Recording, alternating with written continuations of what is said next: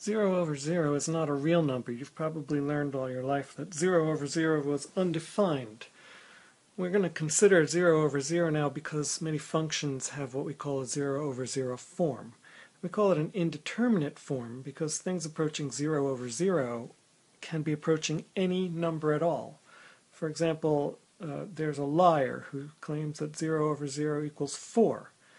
He can demonstrate to someone that it's plausible that 0 over 0 equals 4. How does he do that? Well, he takes a number, he says, this number is very close to 0, and then he takes another number that he claims is very close to 0, and when he divides them, he gets 4.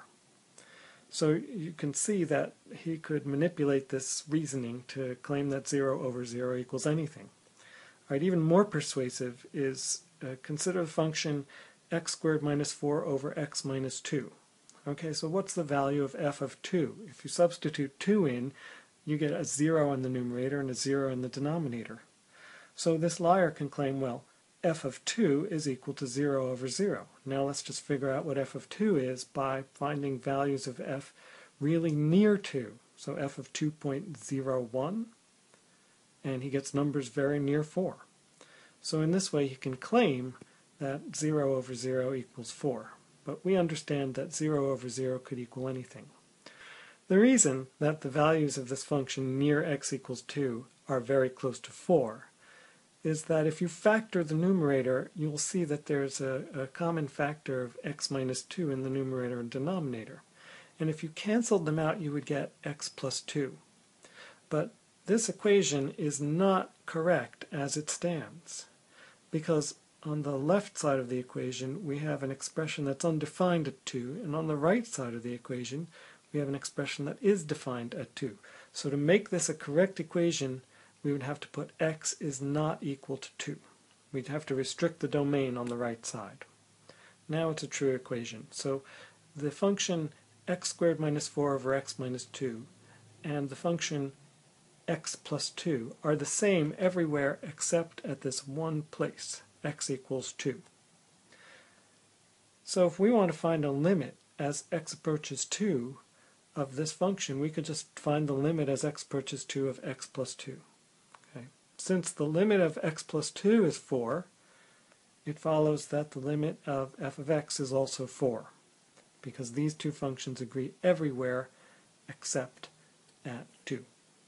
And that's how we're going to compute 0 over 0 form limits. If we get a problem like this, then we'll factor out the x minus 2's and cancel them. Notice that this statement is true. Even though this statement is false, this statement is true because the limit statement doesn't say anything about what happens at x equals 2. It's only talking about what happens in the neighborhood of 2. So now here's an example of how you will use this idea to compute 0 over 0 form limits. Here's a 0 over 0 form limit. Limit as x approaches 3 of x squared minus 2x minus 3 over 2x squared minus 7x plus 3. We have a numerator and a denominator, both of which go to 0 when x goes to 3.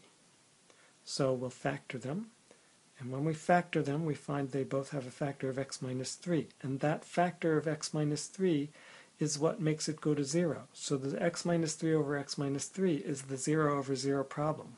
We have factored out the 0 over 0 problem, and we can cancel it. And once we cancel it, we can now use the other theorems about limits and just simply substitute 3 for x in this expression. And then we compute it, and we get the answer 4/5. So that's the first example. Now let me give you an example with a higher degree polynomial. This example will have a cubic polynomial in it. And you might be alarmed because it's not easy to factor a cubic polynomial. But the good news is you don't have to go through the process of looking for factors. There is a factor that's given to you. We know that since x equals 1 is a 0 of the polynomial, x minus 1 is a factor. All we have to do is to factor out the 0 over 0 problem, we just have to factor out x minus 1.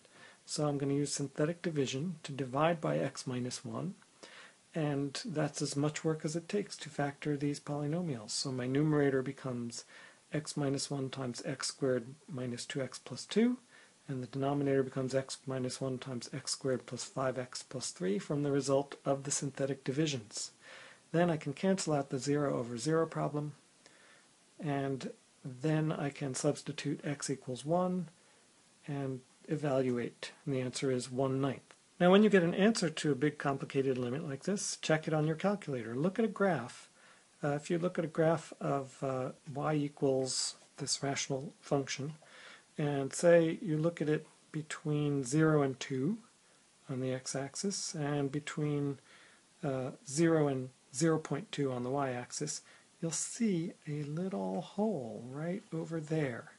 That gap is the place where the function's undefined, and if you look at the y-coordinate of that gap, you'll notice that it is about 1/9. So your calculator can sort of confirm for you that the answer you got seems to be the right answer. Now, this is good for rational expressions when you have a polynomial in the numerator and the denominator, but you want to know what to do if you have things that, for example, have an absolute value in them. Like the limit as x approaches 3 from the left of absolute value of x plus 1 minus absolute value of x minus 3 minus absolute value of x minus 7 over x squared minus x minus 6. Right? Students often don't know what to do with the absolute values, so I'm giving you an example that's just loaded with absolute value expressions to show you what to do. It's not that difficult. Now the denominator we don't have to worry about. To get rid of the 0 factor in the denominator, I can factor out x minus 3. But to deal with the numerator, we have to somehow get rid of those absolute values. And it's not as difficult as you might think. The reason it's not so difficult is that the limit expression describes what happens in a neighborhood. And if we're talking about the neighborhood that's immediately to the left of 3, the one-sided neighborhood to the left of 3, the places where x is something like 2.999, then we know that the absolute value of x plus 1 is just x plus 1, because something just to the left of 3 plus 1 is a positive number. Absolute value of x minus 3 is 3 minus x, because numbers like 2.99, when you subtract 3 from them, you get a negative result. And the absolute value of x minus 7 in that neighborhood is equal to 7 minus x, because x minus 7 is a negative number in that neighborhood. So if I replace all of my absolute values with the appropriate replacements, then I get a polynomial over a polynomial, and that can now be factored, and the 0 over 0 problem gets factored out and canceled, and we have 3 over 3 plus 2, which is 3/5. Now here's another case where you have the numerator and denominator not quite polynomials. The case where you have binomials involving radicals. So here's a way to deal with that. You might remember that you used to get some advice about how to deal with binomials involving radicals. You were told to multiply by the conjugate to rationalize the denominator.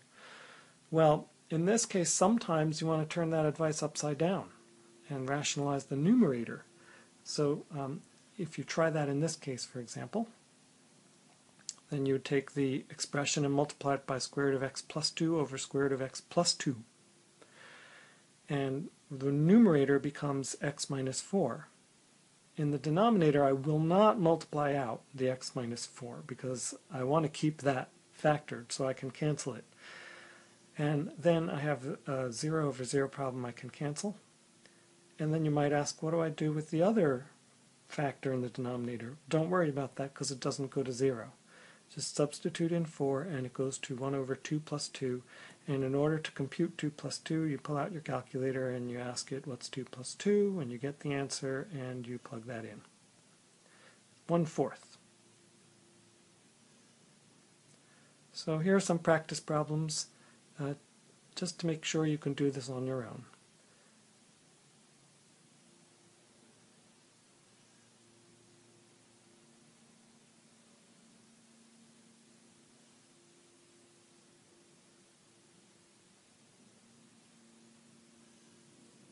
When you get the answers to these practice problems, check to make sure they're plausible using your calculator.